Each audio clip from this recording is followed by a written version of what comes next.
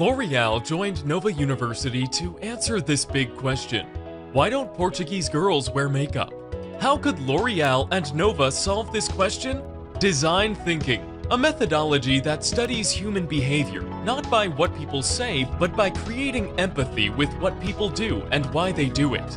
The project lasted 3 months. We entered people's houses. We observed their routines. Where is the makeup stored? And how makeup is a part of a person's life, or not.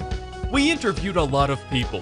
We made sure the profiles were broad enough, from men to non-makeup users, from childs to their grandmothers, from makeup artists to dermatologists, and the list goes on.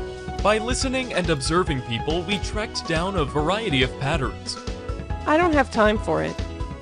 I don't feel good in my job wearing makeup. I don't feel myself. I always heard that red lipstick has a bad connotation. If I have a date, I will definitely wear makeup. That is part of my routine. It's bad for skin. We talked with students in the university and did a group interview. We recognized that social media has a big impact in creating opinions. The girls choose to buy what they already know. When I enter a shop, I already know what I want.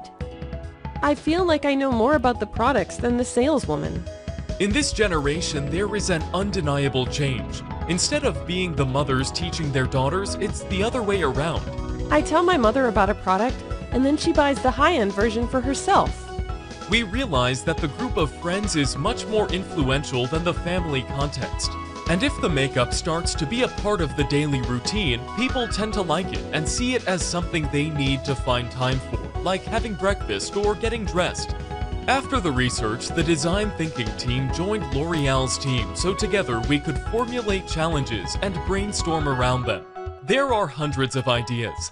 The next step is prototype them and see if they are worth spending money and time for. It has been an amazing journey and a learning process. After all this research, we could find powerful insights that we could transform into actionable projects that meet L'Oreal's mission. Beauty is a language. Beauty is universal. Beauty is a science. Beauty is a commitment. L'Oreal, offering beauty for all.